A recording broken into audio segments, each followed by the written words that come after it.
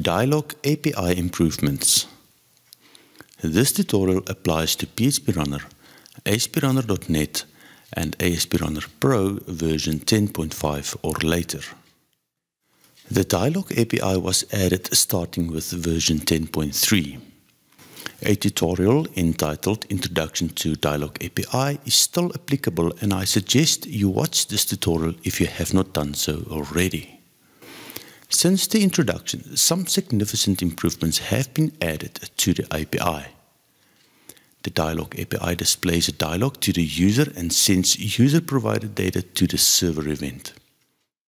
This function is best suited for the client before section of the custom button event or an Ajax code snippet. Exactly like demonstrated in the introduction tutorial, always return false when using the Dialog API. Control.dialog always returns false upon call and can be used to set the return value. There are a few extra parameters which I will explain in this tutorial. Also, we now have a much wider variety of field types to choose from.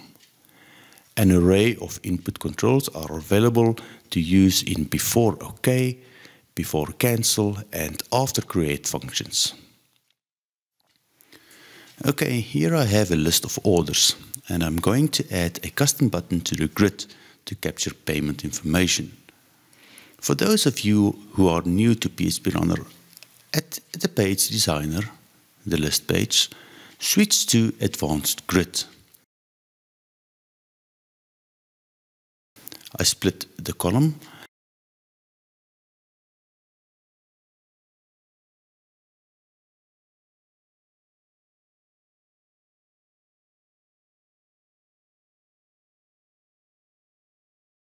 and add a custom button and call it Add Payments. I format the button and go to the event code. The syntax did not change. I copy-paste from the manual to the client before event of the custom button.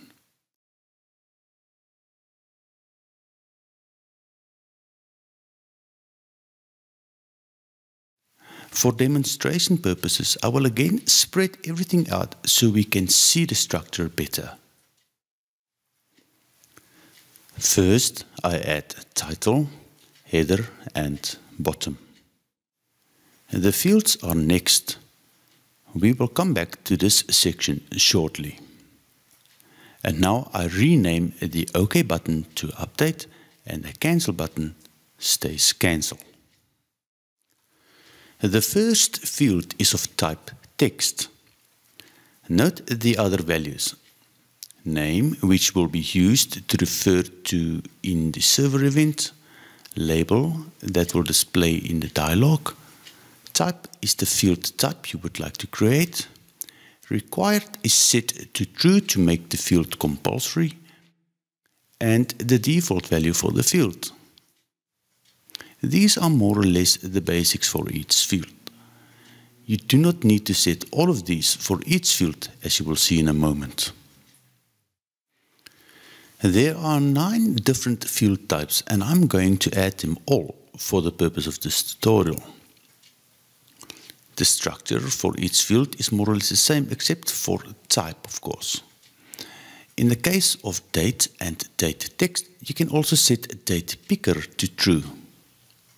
In case you do not need a field to be compulsory, simply remove the value.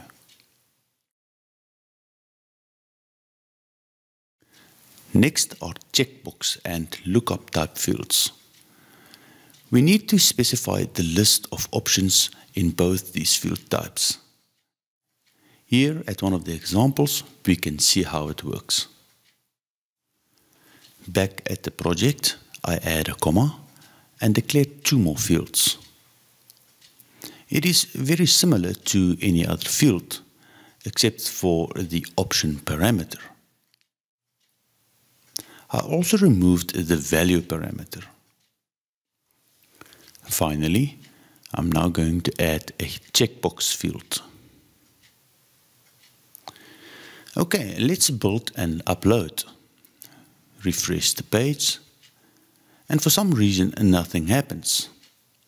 I'm using Google Chrome. The quickest way to see what is going on is to right-click on the page, select Inspect, and click on Console. I have an error, time is not defined. I was playing with the current time just before this recording, so I think I know exactly what is going on. Back at the project, here at the checkbox field, required must be true and not time. Trust me, mistakes do happen. Okay, let's try again. We can close the console, refresh the page, and this time the dialog opens. Everything looks good to me. I might want to auto-populate the current time over here. We can select the payment type. Radio buttons are working.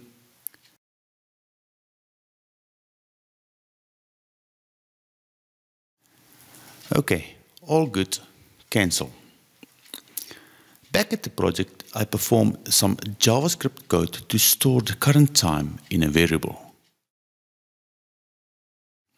I now set the value of the time field.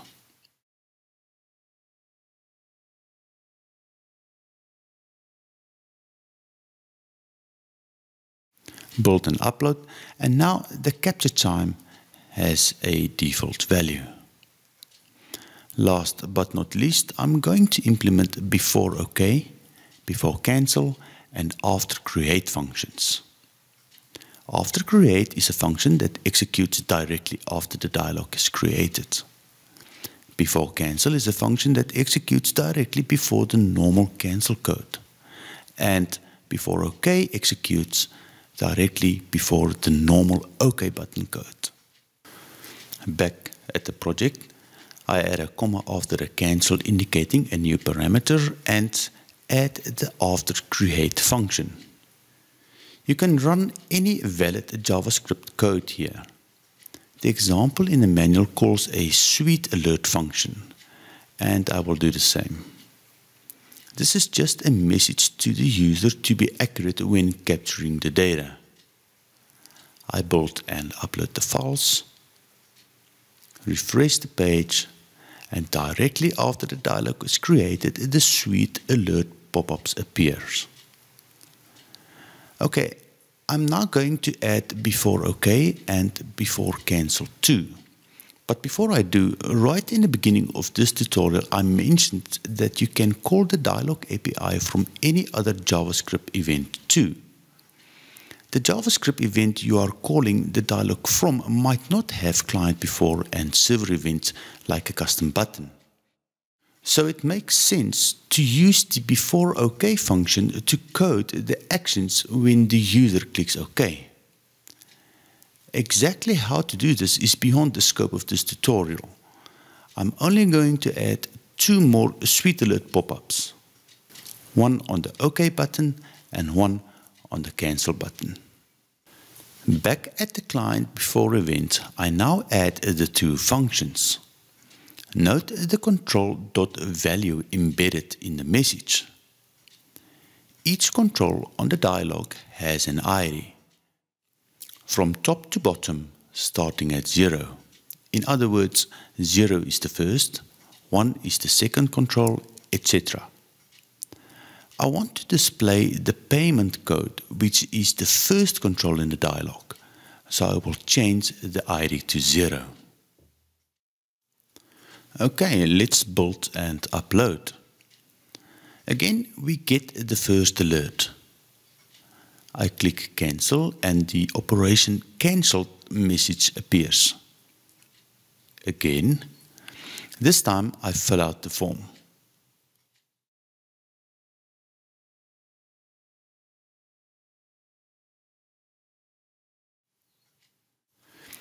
Click OK, and payment information was updated, right?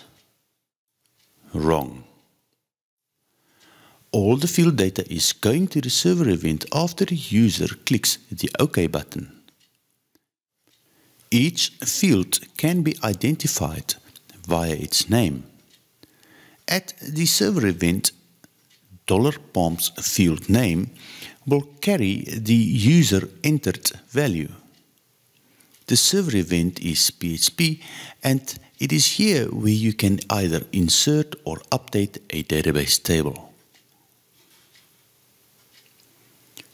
Please refer to the Introduction to Dialog API tutorial, where I have a good example of how to do this using the database API. The client after events can be used to refresh the page, or you can just leave it blank. Okay, that's it for this tutorial. Please comment, like and subscribe. Till next time.